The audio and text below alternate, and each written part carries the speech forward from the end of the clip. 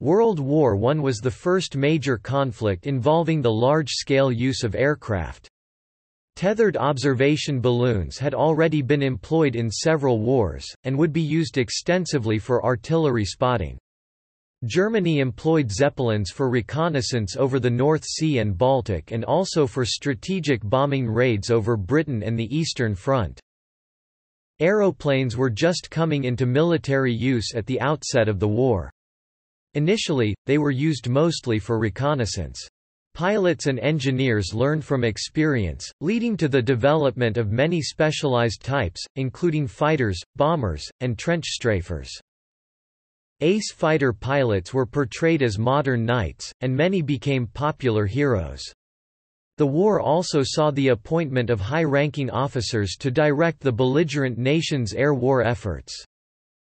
While the impact of aircraft on the course of the war was mainly tactical rather than strategic, most important being direct cooperation with ground forces, especially ranging and correcting artillery fire, the first steps in the strategic roles of aircraft in future wars was also foreshadowed.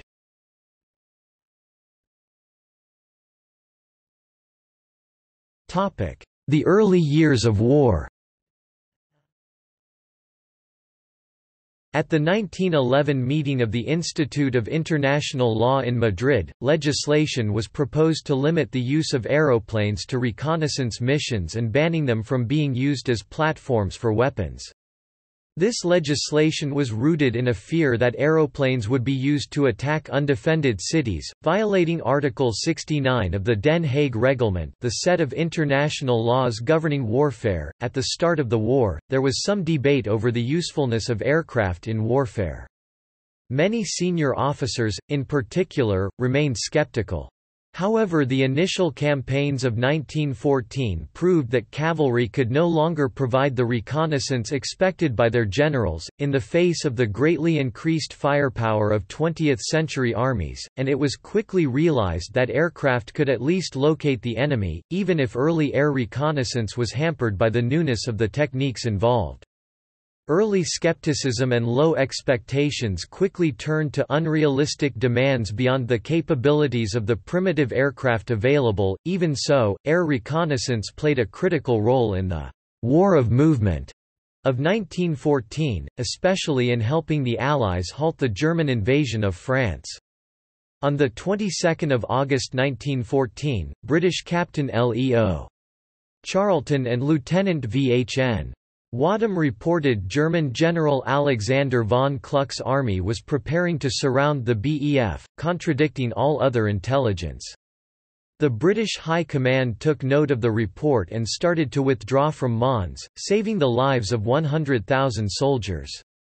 Later, during the First Battle of the Marne, observation aircraft discovered weak points and exposed flanks in the German lines, allowing the Allies to take advantage of them. In Germany, the great successes of the early Zeppelin airships had largely overshadowed the importance of heavier-than-air aircraft.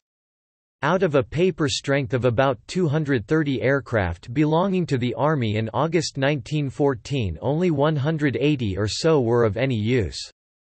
The French military aviation exercises of 1911, 1912, and 1913 had pioneered cooperation with the cavalry reconnaissance and artillery spotting, but the momentum was if anything slacking. Great Britain had started late and initially relied largely on the French aircraft industry, especially for aircraft engines. The initial British contribution to the total Allied air war effort in August 1914 of about 184 aircraft was 3 squadrons with about 30 serviceable machines. By the end of the war, Great Britain had formed the world's first air force to be independent of either army or naval control, the Royal Air Force. The American Army and Navy Air Services were far behind. Even in 1917, when the United States entered the war, they were to be almost totally dependent on the French and British aircraft industries for combat aircraft. The Germans' great air coup of 1914, at least according to contemporary propaganda, was at the Battle of Tannenberg in East Prussia, where an unexpected Russian attack was reported by Lieutenants Cantor and Mertens, resulting in the Russians being forced to withdraw.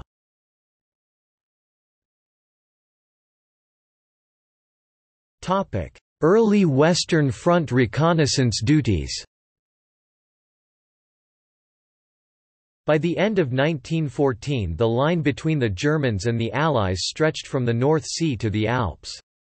The initial war of movement largely ceased, and the front became static. Three main functions of short-range reconnaissance squadrons had emerged by March 1915. The first was photographic reconnaissance, building up a complete mosaic map of the enemy trench system. The first air cameras used glass plates. Kodak cellulose film had been invented, but did not at this stage have sufficient resolution. Artillery spotting enabled the ranging of artillery on targets invisible to the gunners. Radio telephony was not yet practical from an aircraft, so communication was a problem. By March 1915, a two-seater on artillery observation duties was typically equipped with a primitive radio transmitter transmitting using Morse code, but had no receiver. The artillery battery signaled to the aircraft by laying strips of white cloth on the ground in prearranged patterns. Observation duties were shared with the tethered balloons, which could communicate directly with their batteries by field telephone, but were far less flexible in locating targets and reporting the fall of shot. Contact patrol work attempted to follow the course of a battle by communicating with advancing infantry while flying over the battlefield. The technology of the period did not permit radio contact, while methods of signaling were necessarily crude, including dropping messages from the aircraft. Soldiers were initially reluctant to reveal their positions to aircraft, as they the soldiers found distinguishing between friend and foe problematic. Reconnaissance flying, like all kinds, was a hazardous business.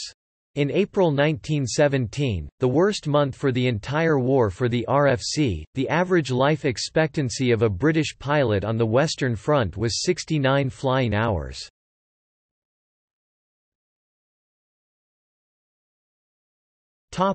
Early bombing efforts.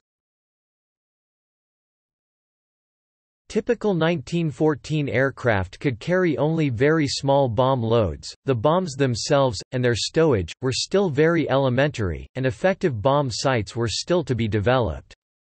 Nonetheless, the beginnings of strategic and tactical bombing date from the earliest days of the war. Notable are the raids by the RNAS on the German airship sheds at Düsseldorf, Cologne and Friedrichshafen in September, October and November 1914, as well as the formation of the Brieftaubenabteilung Ostend or Ostend Carrier Pigeon Detachment, cover name for the first German strategic bombing unit, which mounted the first token raid over the English Channel in December.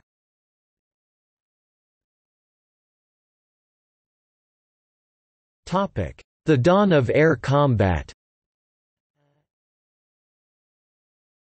As Dixon had predicted, initially air combat was extremely rare, and definitely subordinate to reconnaissance. There are even stories of the crew of rival reconnaissance aircraft exchanging nothing more belligerent than smiles and waves. This soon progressed to throwing grenades, and other objects, even grappling hooks. The first aircraft brought down by another was an Austrian reconnaissance aircraft rammed on 8 September 1914 by Russian pilot Pyotr Nesterov in Galicia in the Eastern Front. Both planes crashed as the result of the attack, killing all occupants. Eventually pilots began firing handheld firearms at enemy aircraft, however pistols were too inaccurate and the single-shot rifles too unlikely to score a hit. On October 5, 1914, French pilot Louis Queneau opened fire on a German aircraft with a machine gun for the first time, and the era of air combat was underway as more and more aircraft were fitted with machine guns.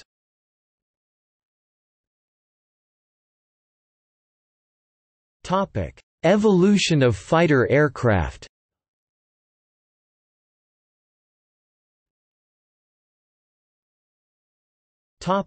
The pusher solution.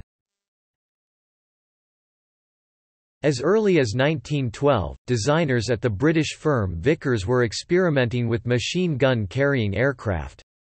The first concrete result was the Vickers Experimental Fighting Biplane 1, which featured at the 1913 Aero Show in London, and appeared in developed form as the FB.5 in February 1915. This pioneering fighter, like the Royal Aircraft Factory FE-2B and the Airco DH.1, was a pusher type. These had the engine and propeller behind the pilot, facing backward, rather than at the front of the aircraft, as in a tractor configuration design. This provided an optimal machine gun position, from which the gun could be fired directly forward without an obstructing propeller, and reloaded and cleared in flight. An important drawback was that pusher designs tended to have an inferior performance to tractor types with the same engine power because of the extra drag created by the struts and rigging necessary to carry the tail unit. The FE-2D, a more powerful version of the FE-2B, remained a formidable opponent well into 1917, when pusher fighters were already obsolete. They were simply too slow to catch their quarry.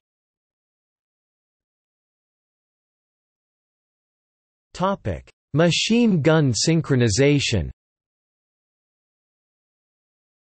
The forward-firing gun of a pusher gun carrier provided some offensive capability. The mounting of a machine gun firing to the rear from a two-seater tractor aircraft gave defensive capability. There was an obvious need for some means to fire a machine gun forward from a tractor aircraft, especially from one of the small, light Scout aircraft, adapted from pre-war racers, that were to perform most air combat duties for the rest of the war. It would seem most natural to place the gun between the pilot and the propeller, firing in the direct line of flight, so that the gun could be aimed by aiming the aircraft.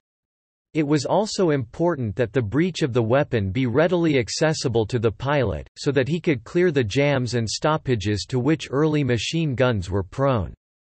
However, this presented an obvious problem: a percentage of bullets fired free through a revolving propeller will strike the blades, with predictable results. Early experiments with synchronized machine guns had been carried out in several countries before the war. Franz Schneider, then working for Newport in France but later working for LVG in Germany, patented a synchronization gear on 15 July 1913.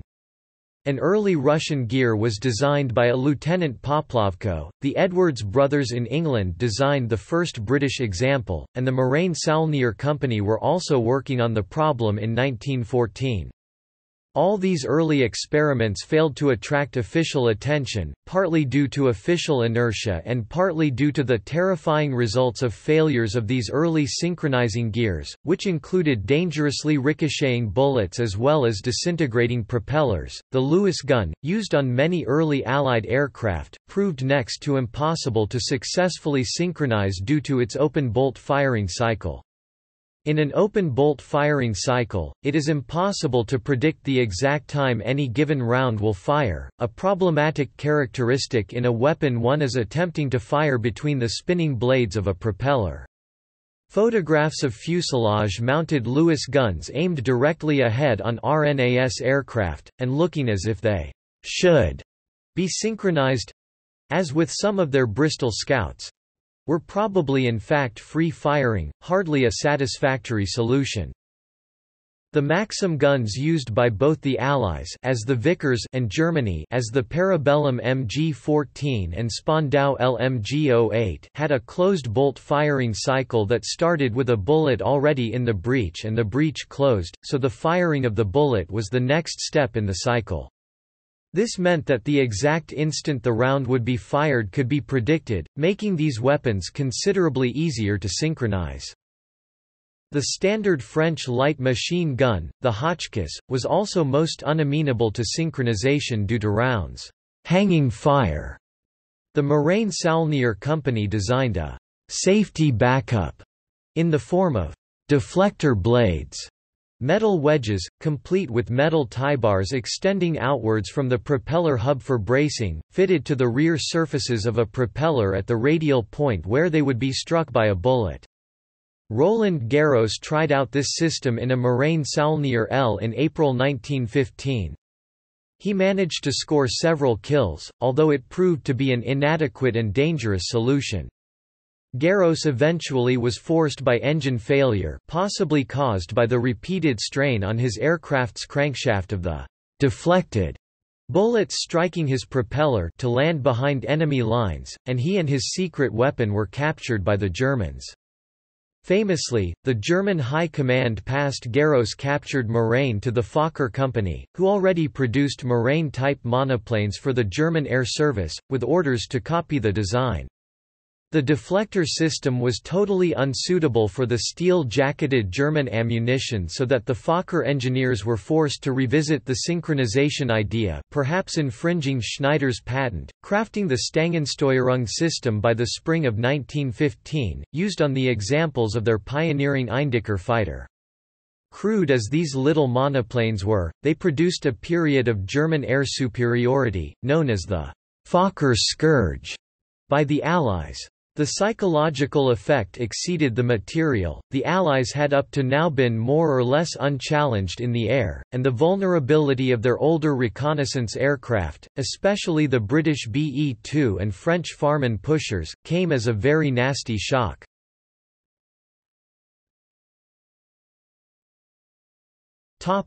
Other methods.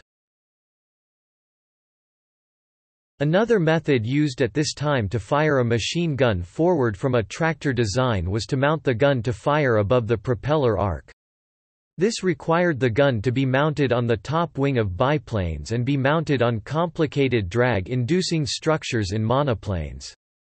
Reaching the gun so that drums or belts could be changed, or jams cleared, presented problems even when the gun could be mounted relatively close to the pilot.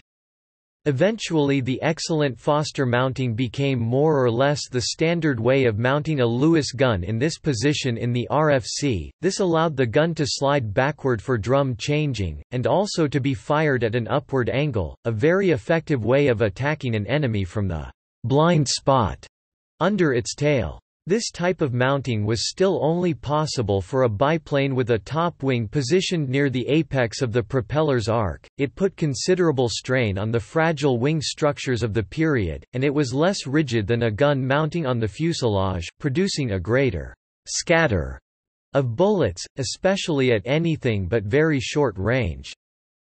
The earliest versions of the Bristol Scout to see aerial combat duty in 1915, the Scout C, had Lewis gun mounts in RNAS service that sometimes were elevated above the propeller arc, and sometimes in an apparently reckless manner, firing directly through the propeller arc without synchronization.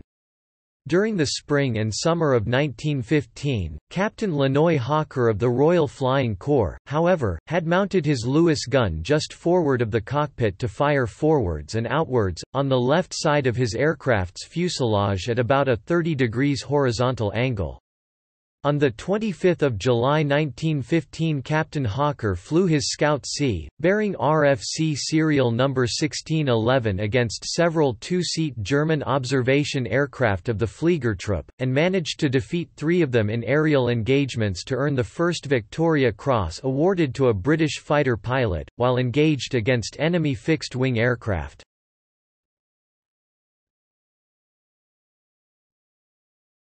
Topic 1915, the Fokker Scourge. The first purpose-designed fighter aircraft included the British Vickers FB-5, and machine guns were also fitted to several French types, such as the Marine Saulnier L and N. Initially the German Air Service lagged behind the Allies in this respect, but this was soon to change dramatically. In July 1915 the Fokker EI, the first aircraft to enter service with a synchronization gear, which enabled a machine gun to fire through the arc of the propeller without striking its blades, became operational. This gave an important advantage over other contemporary fighter aircraft. This aircraft and its immediate successors, collectively known as the Eindecker, German for monoplane, for the first time supplied an effective equivalent to Allied fighters. Two German military aviators, Lieutenants Otto Parschau and Kurt Wingens, worked for the Fokker firm during the spring of 1915, demonstrating the revolutionary feature of the forward-firing synchronized machine gun to the embryonic force of Fliegertruppe pilots of the German Empire.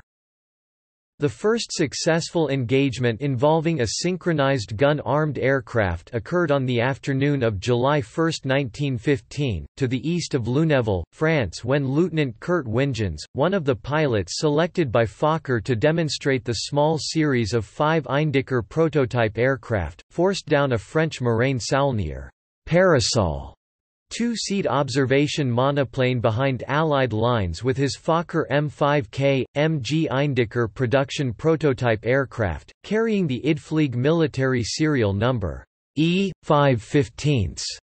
Some 200 shots from the synchronized Parabellum MG-14 machine gun on Wingens' aircraft had hit the Gnome Lambda rotary engine of the Marine Parasol, forcing it to land safely in Allied territory. By late 1915, the Germans had achieved air superiority, rendering Allied access to the vital intelligence derived from continual aerial reconnaissance more dangerous to acquire. In particular, the defenselessness of Allied reconnaissance types was exposed. The first German ace pilots, notably Max Immelmann, had begun their careers. The number of actual Allied casualties involved was for various reasons very small compared with the intensive air fighting of 1917–18. The deployment of the Eindeckers was less than overwhelming. The new type was issued in 1s and 2s to existing reconnaissance squadrons, and it was to be nearly a year before the Germans were to follow the British in establishing specialist fighter squadrons. The Eindecker was also, in spite of its advanced armament, by no means an outstanding aircraft, being closely based on the pre-war Marine Saulnier H, although it did feature a steel tubing fuselage framework, a characteristic of all Fokker wartime aircraft designs, instead of the wooden fuselage components of the French aircraft. Nonetheless, the impact on morale of the fact that the Germans were effectively fighting back in the air created a major scandal in the British Parliament and press. The ascendancy of the Eindecker also contributed to the surprise the Germans were able to achieve at the start of the Battle of Verdun because the French reconnaissance aircraft failed to provide their usual cover of the German positions. Fortunately for the Allies, 2 new British fighters that were a match for the Fokker, the 2-seat Fe-2B and the single-seat Dh-2, were already in production. These were both pushers, and could fire forwards without gun synchronization. The Fe-2B reached the front in September 1915, and the Dh-2 in the following February. On the French front, the tiny Nieuport 11, a tractor biplane with a forward-firing gun mounted on the top wing outside the arc of the propeller, also proved more than a match for the German fighter when it entered service in January 1916. With these new types the Allies re-established air superiority in time for the Battle of the Somme, and the Fokker Scourge was over. The Fokker E3, Airco Dh-2 and Nieuport 11 were the very first in a long line of single-seat fighter aircraft used by both sides during the war. Very quickly it became clear the primary role of fighters would be attacking enemy two-seaters, which were becoming increasingly important as sources of reconnaissance and artillery observation, while also escorting and defending friendly two-seaters from enemy fighters. Fighters were also used to attack enemy observation balloons, strafe enemy ground targets, and defend friendly airspace from enemy bombers. Almost all the fighters in service with both sides, with the exception of the Fokker's steel-tube fuselaged airframes, continued to use wood as the basic structural material, with fabric-covered wings relying on external wire bracing. However, the first practical all-metal aircraft was produced by Hugo Junkers, who also used a cantilever wing structure with a metal covering. The first flight tests of the initial flight demonstrator of this technology, the Junkers J-1 monoplane, took place at the end of 1915, heralding the future of aircraft structural design.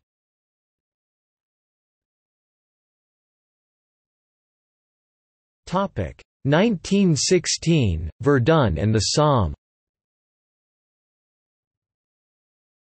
When the Battle of Verdun began on 21 February 1916, air superiority initially enabled the Germans to establish a blockade Luftsperre on the French air squadrons. However, the French were already arming their specialist fighter squadrons, the escadrilles de chasse, with the Nieuport 11, and with a new offensive strategy they quickly overcame the Luftsperre, establishing air superiority over the battle by April. In the meantime, in the aftermath of the Fokker Scourge, the need for a larger, better equipped RFC became obvious, and the process of raising many new British squadrons was started. In the short term, creating new units was easier than producing aircraft to equip them, and training pilots to man them. When the Battle of the Somme started in July 1916, most ordinary RFC squadrons were still equipped with the B-2C, which had already proved an easy target for the Fokker Eindecker. New types such as the Sopwith 1.5 Strutter had to be transferred from production intended for the RNAS. Even more seriously, replacement pilots were being sent to France with pitifully few flying hours. Nonetheless, air superiority and an offensive strategy facilitated the greatly increased involvement of the RFC in the battle itself, in what was known at the time as trench strafing, in modern terms, close support. For the rest of the war, this became a regular routine, with both attacking and defending infantry in a land battle being constantly liable to attack by machine guns and light bombs from the air. At this time, counter-fire from the ground was far less effective than it became later, when the necessary techniques of deflection shooting had been mastered. The first step towards specialist fighter-only aviation units within the German military was the establishment of the so-called Kampfeinsatzkommando single-seat battle unit, abbreviated as KEK, formations by Inspector Major Friedrich Stempel in February 1916. These were based around Eindeckers and other new fighter designs emerging, like the Pfalz E-series monoplanes, that were being detached from their former Feldflieger Abteilung units during the winter of 1915–16 and brought together in pairs and quartets at particularly strategic locations, as KEK. Units were formed at Habsheim, Vaux, Avillers, Jametz, and Kunel, as well as other strategic locations along the Western Front to act as Luftwachtdienst aerial guard force units, consisting only of fighters. In a pioneering move in March 1916, German master aerial tactician Oswald Boelcke came up with the idea of having forward observers located close to the front lines to spot Allied aircraft approaching the front, to avoid wear and tear on the trio of Fokker Eindecker scout aircraft he had based with his own KEK unit based at Civry-sur-Meuse, just north of Verdun.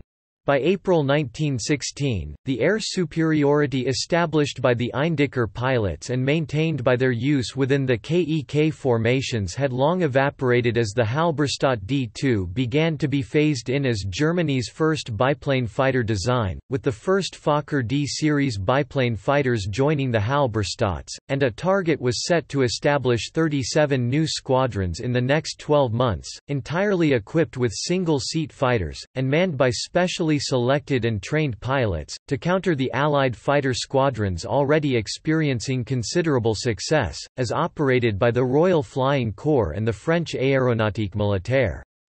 The small numbers of questionably built Fokker DIIs posted to the front pioneered the mounting of twin LMG-08s before 1916's end, as the building numbers of the similarly armed, and much more formidable new twin-gun Albatros D.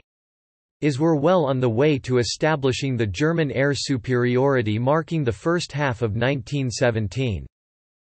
Allied air superiority was maintained during the height of both battles, and the increased effectiveness of Allied air activity proved disturbing to the German Army's top-level Oberst-Heeresleitung command staff. A complete reorganization of the Fliegertruppen des Deutschen Kaiserreichs into what became officially known as the Luftstreitkraft followed and had generally been completed by October 1916. This reorganization eventually produced the German strategic bombing squadrons that were to produce such consternation in England in 1917 and 1918, and the specialist close support squadrons that gave the British infantry such trouble at Cambrai and during the German Spring Offensive of 1918. Its most famous and dramatic effect, however, involved the raising of specialist fighter squadrons or Jagdstaffeln, a full year after similar units had become part of the RFC and the French Aéronautique Militaire. Initially these units were equipped with the Halberstadt D-2, Germany's first biplane fighter, the Fokker DI and D-2, along with the last few surviving Eindeckers, all three biplane design types using a single LMG-08, before the Fokker D-3 and Albatros DI twin-gun types arrived at the front.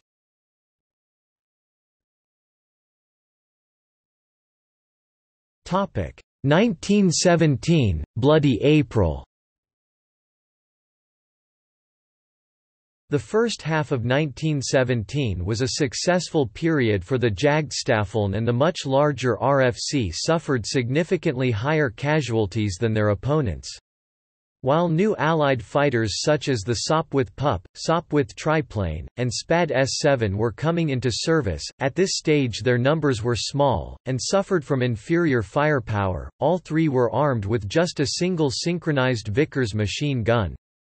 On the other hand, the Jagdstaffeln were in the process of replacing their early motley array of equipment with Albatros D-series aircraft, armed with twin synchronized MG-08s. The DI and D-2 of late 1916 were succeeded by the new Albatros D-3, which was, in spite of structural difficulties, the best fighting scout on the Western Front at the time. Meanwhile, most RFC two-seater squadrons still flew the B-2E, a very minor improvement on the B-2C, and still fundamentally unsuited to air-to-air combat. This culminated in the rout of April 1917, known as Bloody April. The RFC Royal Flying Corps suffered particularly severe losses, although Trenchard's policy of offensive patrol, which placed most combat flying on the German side of the lines, was maintained. During the last half of 1917, the British Sopwith Camel and SE-5A and the French Spad S-13, all fitted with two forward-firing machine guns, became available in numbers. The ordinary two-seater squadrons in the RFC received the RE-8 or the FK-8, not outstanding warplanes, but far less vulnerable than the B-2E they replaced. The FE-2D at last received a worthy replacement in the Bristol F-2B. On the other hand, the latest Albatros, the DV, proved to be a disappointment, as was the Pfalz D-3. The exotic Fokker Drive I was plagued, like the Albatros, with structural problems.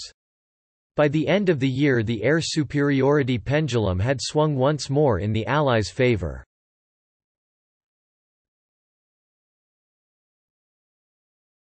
1918 – The Spring Offensive. The surrender of the Russians and the Treaty of Brest-Litovsk in March 1918, and the resulting release of troops from the Eastern Front gave the Germans a «last chance» of winning the war before the Americans could become effectively involved. This resulted in the last great German offensive of the war, the «Spring Offensive», which opened on 21 March. The main attack fell on the British front on the assumption that defeat of the British Army would result in the surrender of the mutiny-weakened French. In the air, the battle was marked by the carefully coordinated use of the Schlachtstaffeln or battle flights, equipped with the light CL-class two-seaters built by the Halberstadt and Hanover firms, that had proved so effective in the German counterattack in early October's Battle of Cambrai. The new German fighter aircraft, notably the Fokker D-7, that might have revived German air superiority in time for this battle had not however reached the Jagdstaffeln in sufficient numbers, despite its own premiere on the Western Front in the mid-spring of 1918. As with several offensives on both sides, thorough planning and preparation led to initial success, and in fact to deeper penetration than had been achieved by either side since 1914. Many British airfields had to be abandoned to the advancing Germans in a new war of movement. Losses of aircraft and their crew were very heavy on both sides, especially to light anti-aircraft fire. However, by the time of the death of Manfred von Richthofen, the famed Red Baron, on 21 April, the Great Offensive had largely stalled. The new German fighters had still not arrived, and the British still held general air superiority. The month of April 1918 began with the consolidation of the separate British RFC and RNAS air services into the Royal Air Force, the first independent air arm not subordinate to its national army or navy. By the end of April the new Fokker, Pfalz and Roland fighters had finally begun to replace the obsolescent equipment of the Jagdstaffeln, but this did not proceed with as much dispatch as it might have, due to increasing shortages of supplies on the side of the Central Powers, and many of the Jastas still flew Albatros D types at the time of the armistice. The rotary-engined Fokker D8 and Siemens Schuckert DIV, as well as surviving Fokker triplanes, suffered from poor reliability and shortened engine life due to the Voltal-based oil that was used to replace scarce castor oil. Captured and salvaged Allied aircraft, especially Sopwith Camels, were scrounged, not only for engines and equipment, but even for their lubricants. Nonetheless, by September casualties in the RFC had reached the highest level since Bloody April, and the Allies were maintaining air superiority by weight of numbers rather than technical superiority. 1918, especially the second half of the year, also saw the United States increasingly involved. While American volunteers had been flying in Allied squadrons since the early years of the war, not until 1918 did all American squadrons begin active operations. Technically America had fallen well behind the European powers in aviation, and no American-designed types saw action, with the exception of the Curtiss flying boats. At first, the Americans were largely supplied with second-rate and obsolete aircraft, such as the Newport 28, Sopwith 1.5 Strutter, and Dorand R.2 types, and inexperienced American airmen stood little chance against their seasoned opponents. As numbers grew and equipment improved with the introduction of the twin-gun SPAD 13 as well as the Sopwith Camel and even the SE. 5A into American service near the war's end, the Americans came to hold their own in the air, although casualties were heavy, as indeed were those of the French and British, in the last desperate fighting of the war. One of the French twin-seat reconnaissance aircraft used by the French and the USAAS, the Salmson II, A2, was among the World War I-era aircraft to pioneer the use of fixed radial engines in military aircraft. The liquid-cooled radials designed by Georges Canton and Pierre Unne powered the two A2 aircraft, and were among the first fixed radial aircraft powerplants ever designed, and manufactured by the parent Société des Moteurs Salmson Aircraft and Automobile Manufacturing Firm, from 1908 to 1920.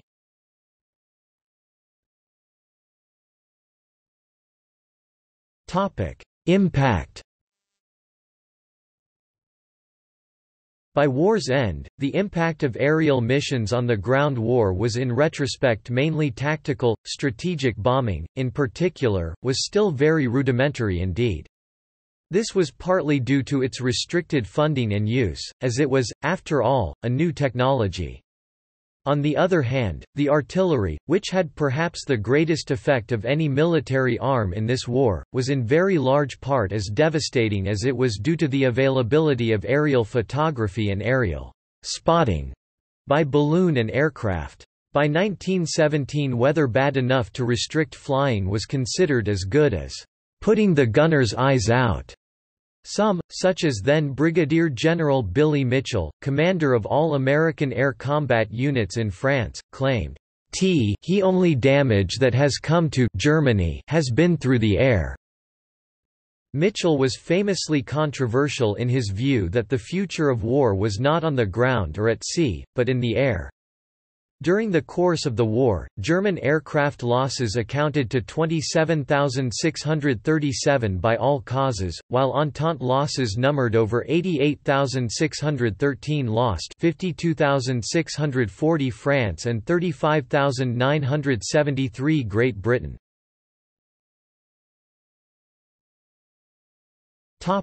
Anti-aircraft weaponry. Though aircraft still functioned as vehicles of observation, increasingly they were used as a weapon in themselves. Dog fights erupted in the skies over the front lines, and aircraft went down in flames. From this air-to-air combat, the need grew for better aircraft and gun armament. Aside from machine guns, air-to-air rockets were also used, such as the Le Prieur rocket against balloons and airships.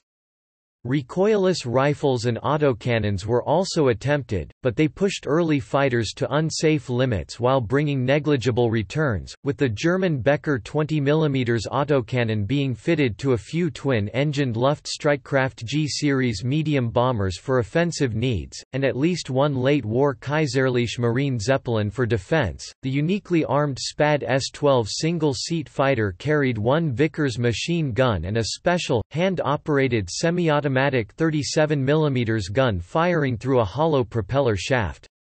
Another innovation was air-to-air bombing if a fighter had been fortunate enough to climb higher than an airship.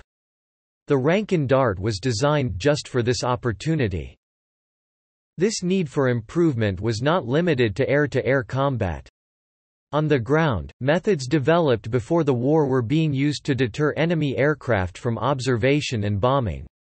Anti-aircraft artillery rounds were fired into the air and exploded into clouds of smoke and fragmentation, called Archie by the British. Anti-aircraft artillery defences were increasingly used around observation balloons, which became frequent targets of enemy fighters equipped with special incendiary bullets. Because balloons were so flammable, due to the hydrogen used to inflate them, observers were given parachutes, enabling them to jump to safety. Ironically, only a few aircrew had this option, due in part to a mistaken belief they inhibited aggressiveness, and in part to their significant weight.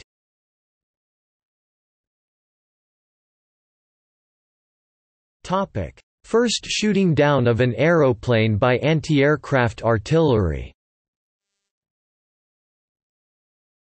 During a bombing raid over Kragujevac on 30 September 1915, Private Radoje Ludovac of the Serbian Army successfully shot down one of the three aircraft. Ludovac used a slightly modified Turkish cannon captured some years previously. This was the first time that a military aeroplane was shot down with ground-to-air artillery fire, and thus a crucial moment in anti-aircraft warfare.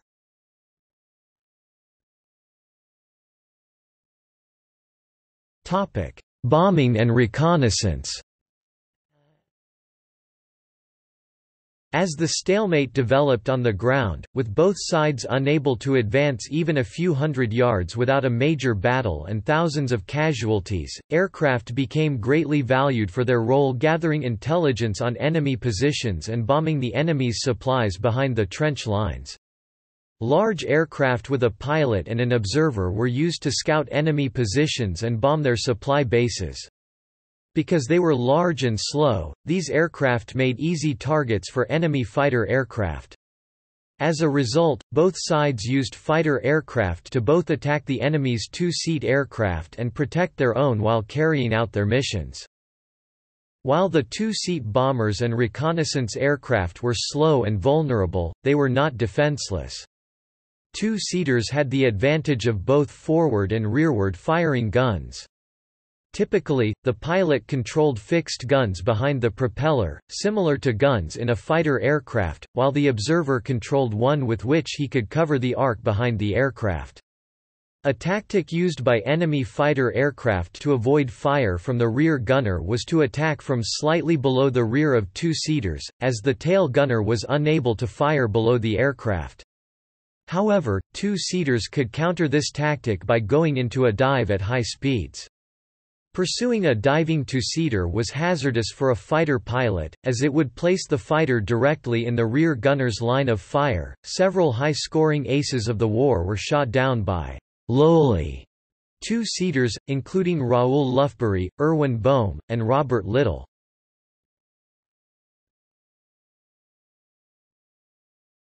Topic: Strategic bombing. The first aerial bombardment of civilians occurred during World War I. In the opening weeks of the war, Zeppelins bombed Liege, Antwerp and Warsaw, and other cities including Paris and Bucharest were targeted.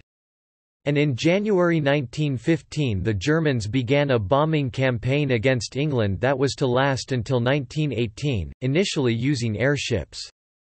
There were 19 raids in 1915, in which 37 tons of bombs were dropped, killing 181 people and injuring 455. Raids continued in 1916. London was accidentally bombed in May, and in July, the Kaiser allowed directed raids against urban centres. There were 23 airship raids in 1916 in which 125 tons of ordnance were dropped, killing 293 people and injuring 691. Gradually British air defences improved. In 1917 and 1918 there were only 11 Zeppelin raids against England, and the final raid occurred on 5 August 1918, resulting in the death of Peter Strasser, commander of the German Naval Airship Department. By the end of the war, 54 airship raids had been undertaken, in which 557 people were killed and 1,358 injured. Of the 80 airships used by the Germans in World War I, 34 were shot down and further 33 were destroyed by accidents. 389 crewmen died. The Zeppelin raids were complemented by the Gotha G bombers from 1917, which were the first heavier-than-air bombers to be used for strategic bombing, and by a small force of 5 Zeppelin Staaken RV Giant 4-engined bombers from late September 1917 through to mid-May 1918. 24 Gotha twin-engined bombers were shot down on the raids over England, with no losses for the Zeppelin Staaken Giants. Further 37 Gotha bombers crashed in accidents. They dropped 73 tons of bombs, killing 857 people and wounding 2,058. It has been argued that the raids were effective far beyond material damage in diverting and hampering wartime production, and diverting 12 squadrons and over 17,000 men to air defenses. Calculations performed on the number of dead to the weight of bombs dropped had a profound effect on attitudes of the British government and population in the interwar years, who believed that, "the bomber will always get through."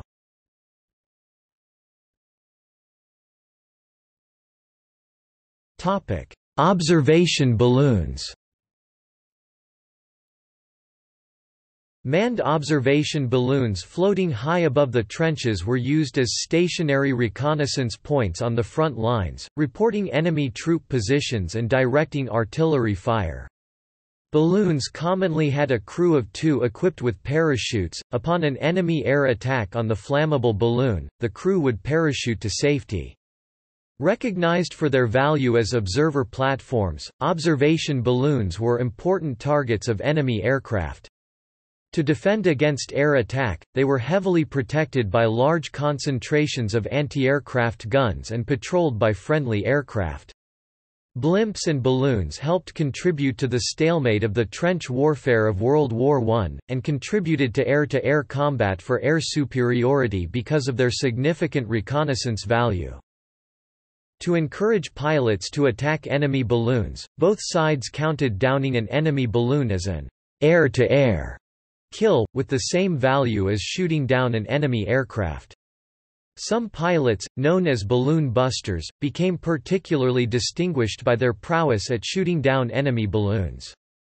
The premier balloon-busting ace was Willie Coppens. 35 of his 37 victories were enemy balloons.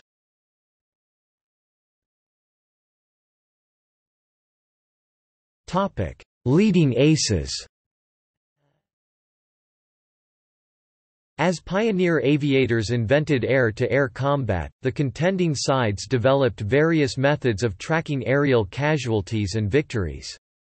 Aviators with 5 or more aerial victories confirmed by their parent air service were dubbed aces. Their numbers would burgeon, until by war's end, there were over 1,800 aces. The following aces scored the most victories for their respective air services.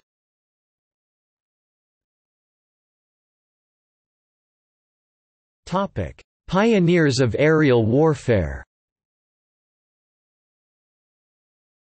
The following aviators were the first to reach important milestones in the development of aerial combat during World War I.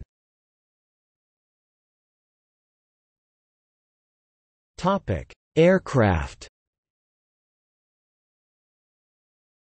Aircraft of the Entente Powers. Aircraft of the Central Powers.